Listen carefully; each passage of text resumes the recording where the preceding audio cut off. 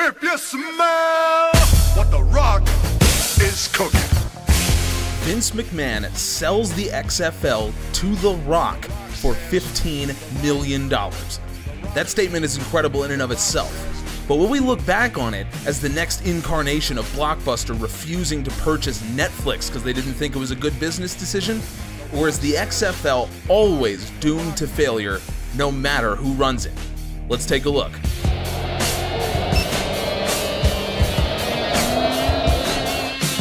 The news has been trickling in all day, and so now we're going to give you the most up-to-date reporting that we have.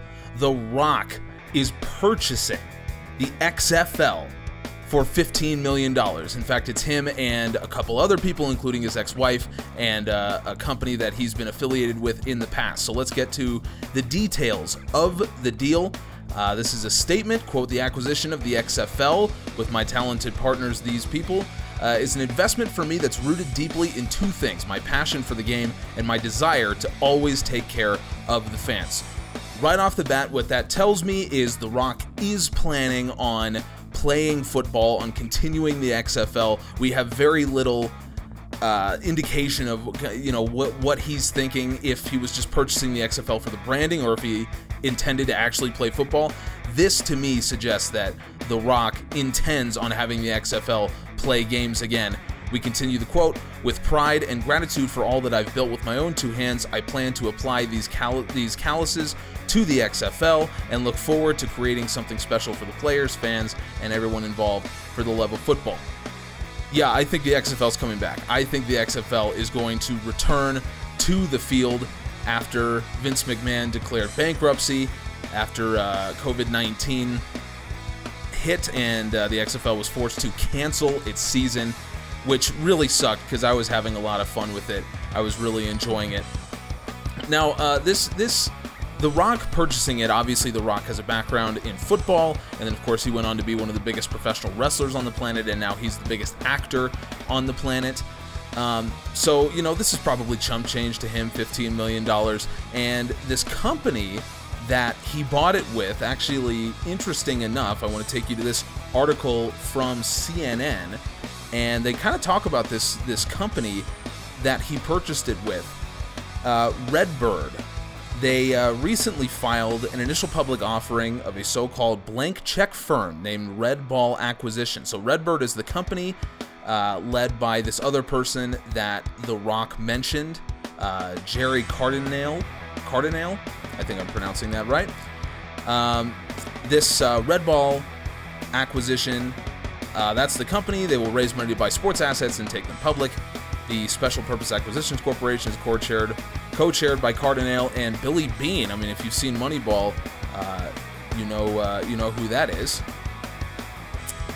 And so this company clearly is serious, and The Rock is serious, and obviously The Rock has made it very clear that he loves football, and he keeps bringing up the fans. We want to do this for the fans, which to me is the smart play right now, because the XFL, when you look at the ratings, the way that the ratings started and then kind of tapered off, what you saw was kind of, as someone who makes videos for YouTube, it's exactly what you would expect to see from a YouTube video series, where that first one, week one of the XFL, episode 1 of the series, is your biggest draw. And in the XFL's case, it got over 3 million viewers.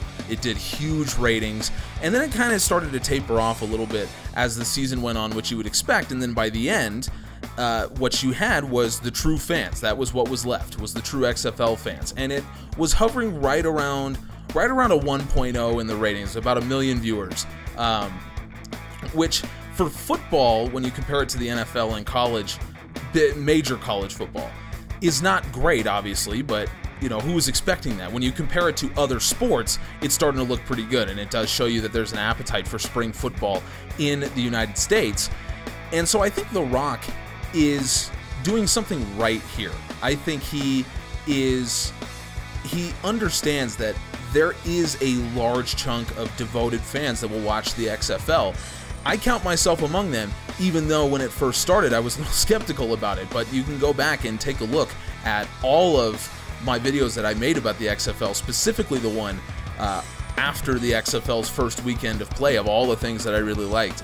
And I love the XFL. I really hope that it does come back. But the reason that this video is titled the way it is because the more that I think about what this could mean, the more I get excited about what The Rock, as the creative vision, not that he's going to be, you know, in the front office and you know, in the league office every day. I mean, he's a busy man, obviously, but just as a visionary, what he could actually bring to the table. Because here's the thing, if you watch wrestling, if you watch specifically the WWE, you know that it's been a running joke for a long time that Vince McMahon is very, very quickly losing touch with reality.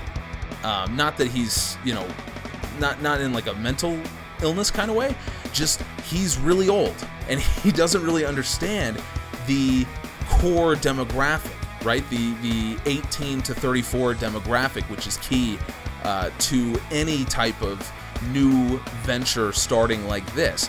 And even though he's not involved in the day-to-day business of, certainly of the XFL, that kind of vision, that does shape things, right? I mean, we've all had a boss that, you know, isn't necessarily involved day to day, but the people he hires and the general business decisions he makes, these types of things, that can really affect your day-to-day work, even if you don't actually see the boss all the time, even if he's not actually there. You know that boss can affect your day-to-day work, and that's what I was worried about with Vince McMahon in the XFL. I don't think it happened because, I mean, the product on the field was really great, but the idea that Vince obviously looked at this as an investment that he was willing to dump if he needed to, and then when the time came, he dumped it.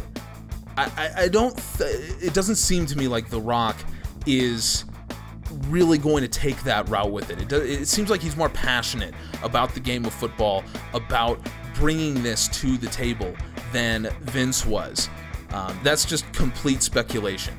But the reason that makes me excited is because when you have a visionary at the top who really cares about what's going on, the type of people that he can bring in, the new attitude that he can bring in, that can mean a lot. You know, from the top of the XFL down to, you know, the equipment managers of the teams. If you feel that energy, that the person at the top really cares about you, that can really invigorate everything. And so what we know right now is we're basically back to a blank slate at this point. I mean, I think it's been said that no one really expects, this is in the Bleacher Report article, I'll give you a quote. It is not believed that existing television contracts with ESPN/ABC and Fox will be honored, though that could change. So what we're saying is we don't know what the TV deals are going to be like. Obviously, there were multiple season deals with ESPN and Fox, so we don't know if those are going to be honored. I mean, we don't really know anything other than the XFL hopefully will now be bailed out of their potential bankruptcy. I mean, they are in bankruptcy court right now, so they'll be bailed out of that, and they can kind of start fresh. And so when we say starting fresh, let's think about for us. I mean, I am 24 years old. I am squarely in the demographic that everyone is looking for when it comes to TV viewers, when it comes to internet viewership. I mean, I am the buying demographic.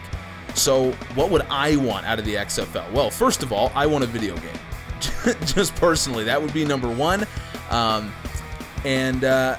I think, again, The Rock with a more kind of forward-thinking mind and with the people around him, could he be looking at a video game to try to get the word of the XFL out there? I think it's certainly a possibility, and I would be absolutely hyped to be able to play that, even if it's just like, if they just release a $20 game where all you can do is play single games, even that, I'd be cool with that if they want to do it. So I do think that's a possibility, and that gets me excited.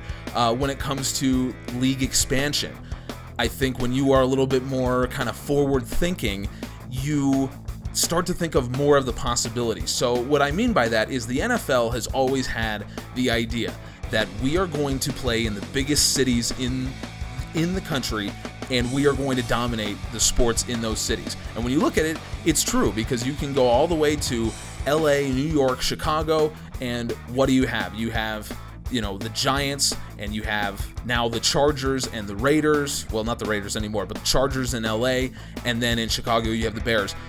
You've got huge brands in the game of football that are now there, with the Rams in LA as well. That was the NFL's whole deal. Dallas, Denver, Seattle. I mean, the biggest cities in the country, that's where the NFL is.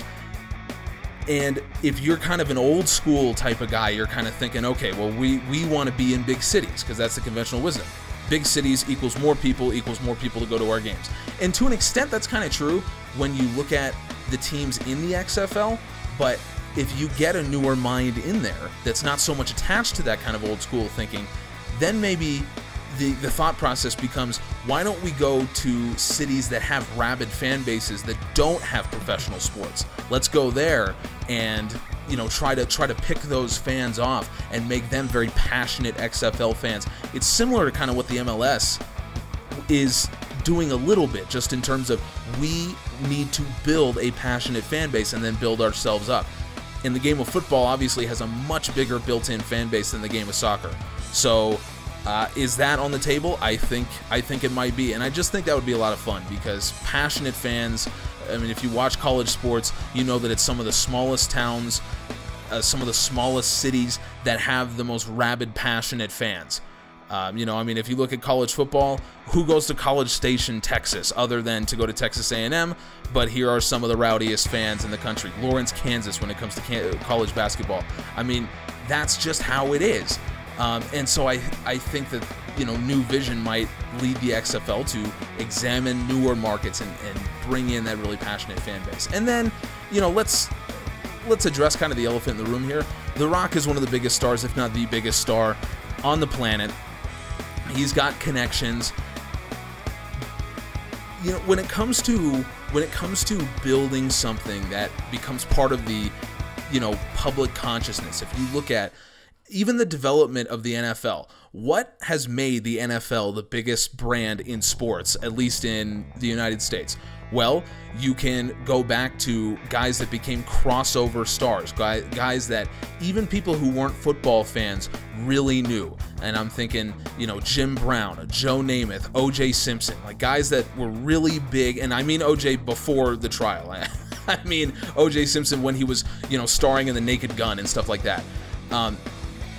That's how you become part of the collective consciousness. Now, The Rock is very familiar with that because The Rock worked in WWE, and if you're not familiar with how WWE became the premier wrestling company in the world, it's because in the 80s they made the decision to attach themselves to big-time celebrities. So they had, celebrities like Joan Jett, and they, let me show you. I'll just show you a few pictures of celebrities that Hulk Hogan and Randy Savage were hanging out with. That's how WWE became a public name, because even if you didn't know about wrestling, you still knew what WWE was because of all this. Now, from The Rock's perspective, I think he knows that better than anybody, because The Rock was part of WWE when it was at its most successful in the late 90s. He knows about, guys like Mike Tyson getting involved, right? He knows what that is to bring in real star power, to increase the name of a brand.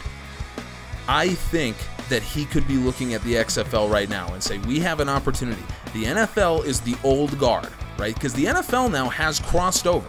Okay, NFL players are big-time stars already, right? It's about essentially crossing back over into the mainstream. The NFL is already there.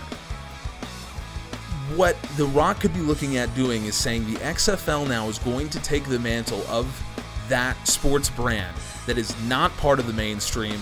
We are going to attach ourselves to these kinds of celebrities, maybe it's other athletes, whoever it may be, and we're going to put ourselves into the public consciousness without competing with the NFL. That's definitely key. The NFL is not going to stand for competition. We've talked about that in a previous video. Without competing with the NFL, can you attach yourself to big names and become part of the public consciousness? Again, if anyone knows how to, take star power that you already have and then parlay that onto other people and become a big star, it's The Rock, who at one point was the most hated man in all of pro wrestling, and now he's one of the most beloved actors in Hollywood, one of the richest men on the planet. And again, who knows better than him how to actually make that happen, even from the league perspective. Now, again, do I think The Rock is going to be sitting in the boardroom, making every decision, writing down on every piece of paper, signing off on every check? No, I don't think that. But again, that visionary leadership is so important. That's what can really draw people in. And I think that just from what I've seen, and we don't know much, but from what I've seen, The Rock has that kind of visionary leadership. He believes that the XFL is worth keeping around, that people will enjoy it, that the fans deserve something like the XFL to take us away from, now the all-encompassing NFL. Just something a little bit different. And the XFL, when it was running, certainly was that, and it looks like The Rock is going to keep it that. So I'm really excited. If you are, then please let me know. If you're not, let me know why. If you're pessimistic about this, I totally understand that, given the history of the XFL. So let me know in the comments. Either way, we always have conversations with whoever's in the comments, so we really appreciate it. We'll see you next time.